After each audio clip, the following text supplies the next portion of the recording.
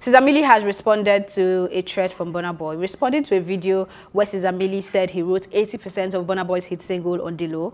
Burna Boy threatened to deal with Ceeza Milli if he catches him before COVID-19 does. Now, Ceeza Milli has come forward to say that in August 2018, he was invited to a studio session by his record label, Aristocrat, to work on a project with another label mate to feature Burna Boy. According to him, the recording session lasted 4 days. He also revealed that the beat was made by Kel-P at the time for another artist who was here to voice on the beat. He maintains that he vibed 50 to 60% of the song and that Burna Boy definitely changed some words in the vibe laid down for him. He also expressed displeasure at the way Nigerian artists react about songwriters working with them, stating that there are several international artists who don't write their songs at all. Yeah.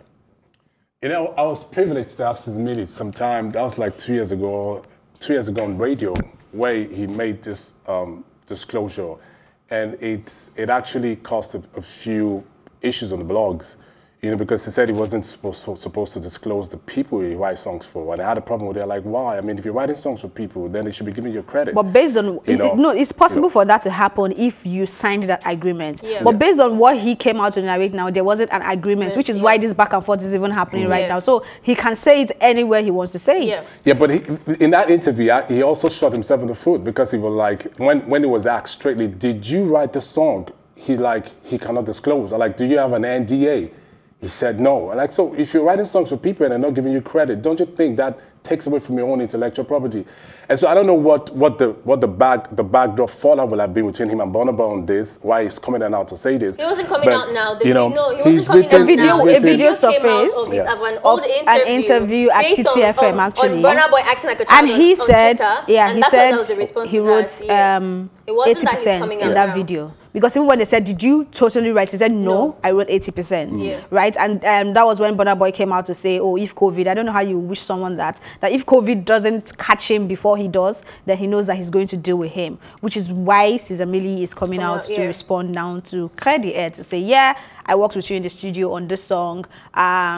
Of course, you changed the song because you're an artist, you wrote some things, but we cannot take that away. And he also admitted in what he wrote that based on where he was in the industry at the time and his knowledge on intellectual property, there wasn't any signing. So if there was, he wouldn't have to be doing this explanation. He would just have to put this out there and say, this is what we signed. Again, there are cases where if you write a song for someone and they outrightly buy the song off you, you're not entitled to anything, not credit, no nothing. And so Ceeza Milli needs to really make it clear what exactly, I mean, whatever, there's got to be some kind, there was nothing. You know, and so, Burna threatening him, do I think that's the way to go? No, I mean, he wrote you one of your biggest songs, and so he deserves all the accolades and credit he should get for that. And so resolving to threatening his life or whatever it is you're going to do to him afterwards, doesn't cut it. And this thing goes back to a whole lot of artists. There are a lot of artists Ceeza Milli is writing songs for that they're not necessarily giving him the credit for.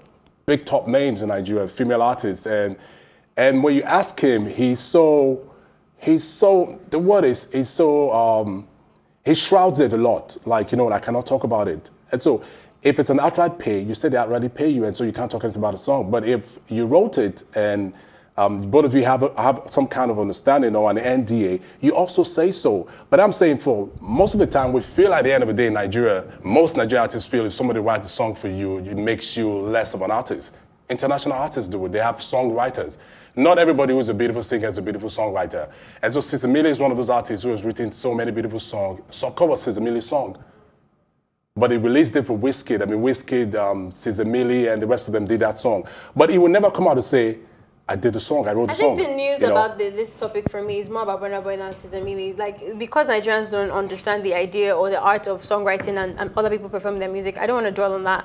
I think for me, the issue here is Burna Boy and his attitude towards other people. Like, the way he interacts with other people is so disgusting. First of all, if somebody writes your music, it is almost like he doesn't understand art. And I think to a point, I'm beginning to see like he doesn't even understand himself. Burna Boy is huge, huge, huge. But the more he talks about himself, it's kind of like a beautiful girl that has a nasty mouth. Like, you just start turning more ugly. It doesn't take away from the fact that you're still beautiful, but the way we see you is lesser. And I think that's what Burna Boy is doing with himself right now. As an artist, you should surely understand that because somebody else wrote the music for you, it doesn't take away from the fact that you still killed the performance. But he's so insecure in himself that he can't see that, and he has to bring somebody down and then threaten the other person and then go on and make a rant. People write music all the time. And for him to come out and say on the radio station that he wrote music for Burna Boy, I don't think there's anything wrong with it. I don't think it's anything bad, or like it's trying to take away anything from Burna Boy. Even people that I've seen, like Kerry Hilson, Neo, Sia, that writes for people, even when they have been paid off, they still say it, because that's their Which job. is what I'm saying, except there is a non-disclosure agreement there. Whether you are paid off and I don't know when or people started paid doing more, you still have non-disclosures for making music. I feel like that's even in itself illegal. It's only on this table that I'm hearing that you can do non-disclosures for writing music, because that's somebody's career. It's like saying that, oh, I'm a makeup artist, but then I would sign away saying that I did your makeup for you. I've never heard that. So there's nothing wrong with that. If the audience wants to stigmatize it and the artist wants to stigmatize, that's fine.